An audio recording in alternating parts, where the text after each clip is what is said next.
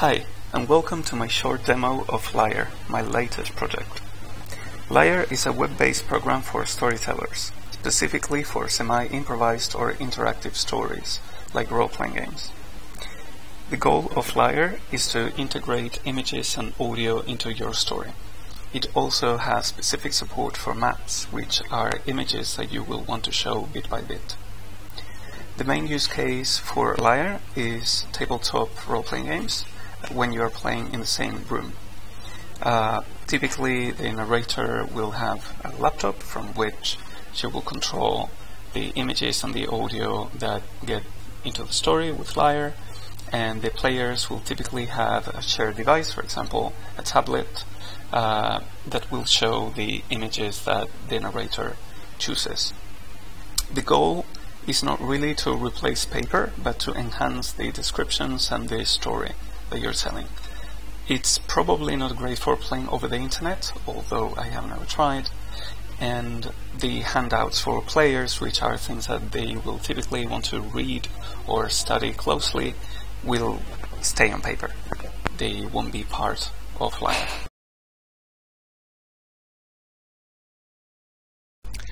And now for the actual demo, I'm going to show you how you can use Lyre to enhance a story. The story I'm going to use in this example is called The Merchant, and you have it here, linked from the homepage. The first thing you need is to extract the images and the audio you want when telling the story. In this case, we already have images that come with the scenario, so we will extract those. And for the audio, you could, for example, use the fantastic tabletopaudio.com, which has free tracks, very good for gaming or even for studying or doing other things. You have all sorts of moods and different situations, so you can pick and choose really good stuff from here. So the end result of that will be something similar to this. We will have 3 scenes in this case and some images for each scene, and then the playlists here. Note how 2 of the images have this special icon. This special icon means that these images are maps, so instead of sending them completely to the audience, you'll have the chance to uncover just bits of that map and just publish the bits that you have uncovered. So everything's ready now. Let's assume that we are all sitting around the table and we are ready to start. This left half side of the screen is going to be the narrator's laptop, and the right half of the screen is going to be the device the players are using. So we start by clicking here and the narrate button, and there is an address here that we will load on the player's device, which won't show much for start, and then we click start here. And let's say that we start the narration, we simply set some music and start describing. The cheerful, chatty mood of the locals inside the tavern contrasts with the harsh weather outside. The thunders and the sound of the aggressive rain make the tavern feel warmer than it probably is. The local dialect and customs start feeling less strange after a couple of days, but money is running out and you're ready to accept almost any job as long as it pays. Suddenly, the distant cry of a horse announces a possible visit, which is confirmed a minute later by the tavern door opening violently. A man, panting and scared, enters and quickly closes the door.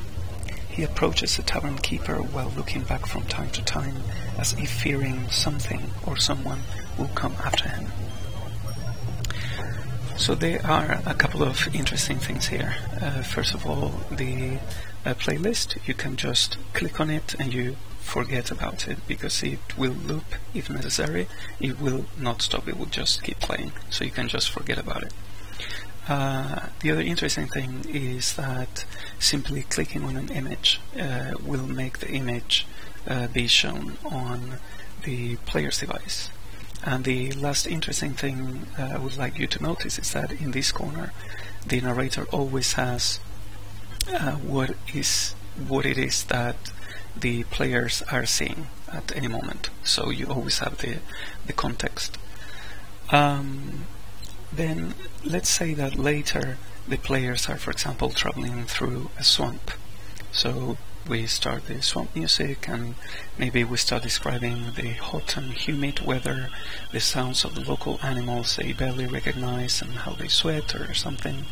And maybe you want to describe how they notice some sort of giant slug-like creature that is roaming the swamp. You click on the image, then it shows to the players. Maybe you mention that they recognize those creatures from the tales told by the people at the tavern or something like that.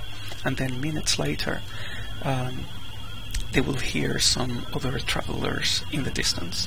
So at this point, you would like to explain on a map what are the relative positions of the players and the travelers that they hear and whatnot.